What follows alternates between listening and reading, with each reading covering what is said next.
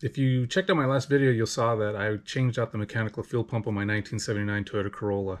The thought process going there was that the previous owner said that they thought there wasn't getting fuel from that mechanical fuel pump to the carburetor. Well, in the video I did some testing and stuff, and one of the things that I failed to notice was that when I tested the old mechanical fuel pump with that clear bottle and pumped some fuel in there, well, the fuel was orange. After trying to start it a couple days later and it still didn't work, I decided to check and see what color is bad fuel. Well, guess what? It's orange, and that was the color I had there. So I went ahead and drained the tank, and I got some new fresh gas in there. Unplugged the coil, did the whole same test with the clear bottle. We definitely have fuel going into it. Set everything up, and of course it didn't want to start. So I tried the fuel inside the carburetor. I tried the starter fluid, and the same thing. It'll run for 15 seconds and it doesn't run. So that leads me to believe now that the carburetor itself is gunked up and needs to be rebuilt. This car has been 6 years sitting there. So I went ahead and I went on O'Reilly's. Again, I'm not sponsoring anything by them. It's just they happen to carry this stuff and I was surprised they had it.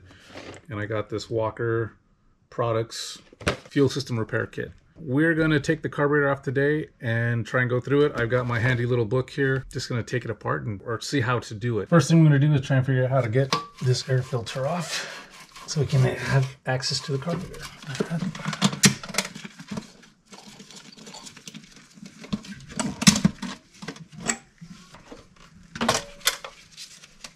Now, how is this thing attached?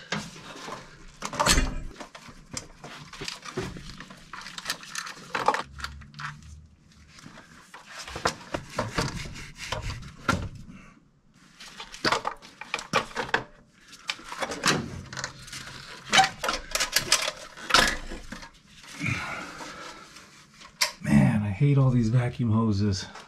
I think what I'm going to do is I'm going to get a Sharpie and I'm going to mark all the vacuum lines with numbers and then take pictures, and hopefully that'll save me some trouble figuring this out afterwards. So let's try that. Okay, 1, 2, 3. So now I'm going to take a picture of 1, 2, and 3. That way I know what I did. Okay, so I've got everything off now. Disconnected every vacuum line I can see, but I think I've got everything now. So there's just 4 more bolts left to undo.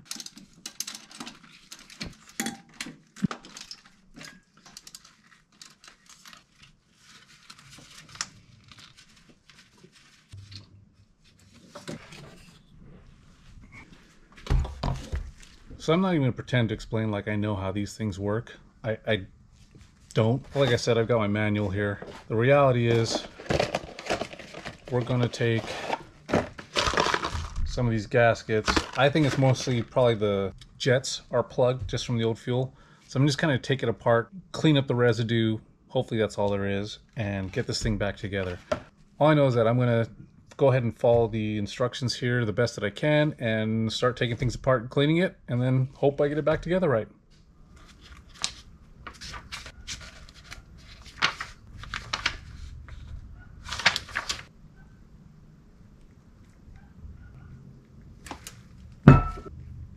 Like I said, I like to take pictures of everything.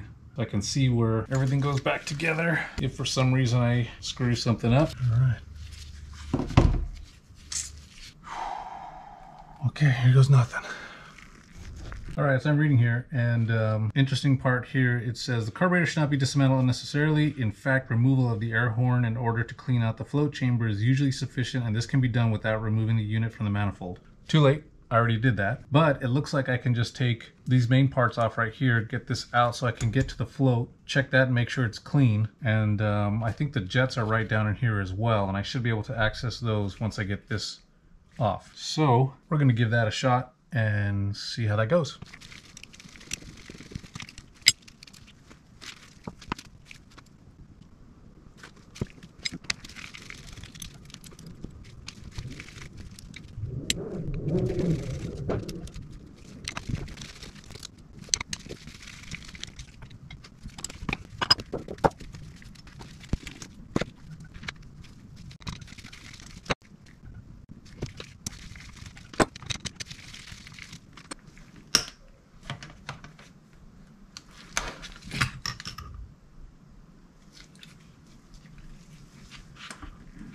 All right, we got the top of that carburetor off. Looks a little gunky in there, and I'm going to just go ahead and clean it out, see if the jets look clean. I'll be taking these things off here so we can clean this thing up. All right.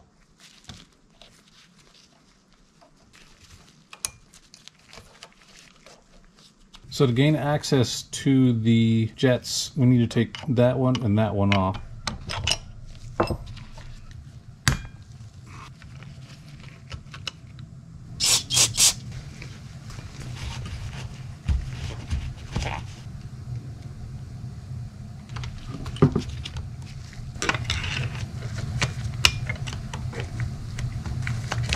The only things we're going to do is spray some carb cleaner into the jet.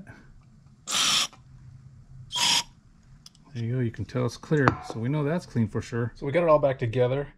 I'm not going to go through the rebuild process. There's a couple great videos. I'll link them in the description below. They'll be a lot more descriptive and a lot better to follow. Good news is, found a couple sticky things in there. Not sure that's going to be the problem, but I did clean out the jets. Cleaned out this little plunger thingy, kind of cleaned everything around inside there, made sure everything was moving around. There was one stuck part for sure. I don't think that causes it, but we'll give it a shot. But anyways, time to put it back in.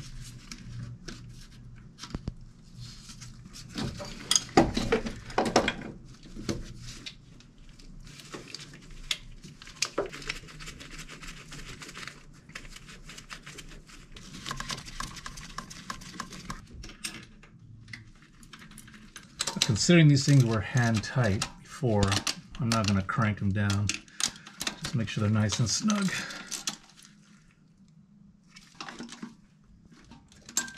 All right, now we're going to use our pictures and get all the vacuum hoses on and try and get this back together.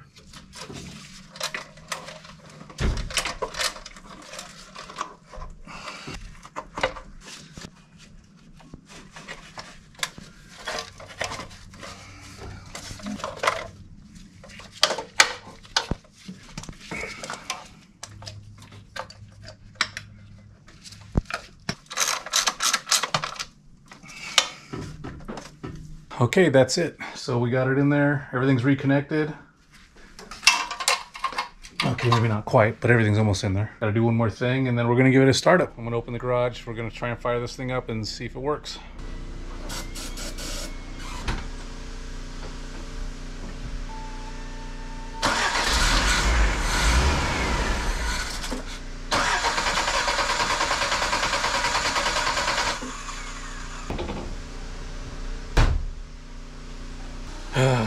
No go. I don't know what it is. I'm gonna have to take it to someone professional. Oh well, we gave it a shot. Try to do it on our own. We'll follow up next time. Thanks for watching. All right, update. I took a day of wondering. I was like, man, what is going on? There's got to be something going on with this thing. So I took it apart again, took the carburetor out, and noticed that the bowl where the float goes was completely dry.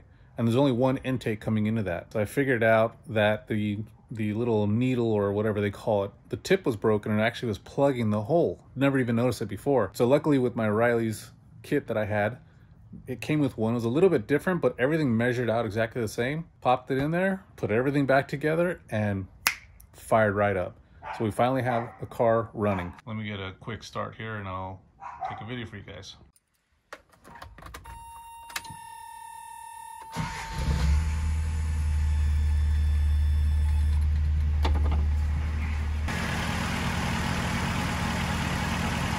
Fired right up.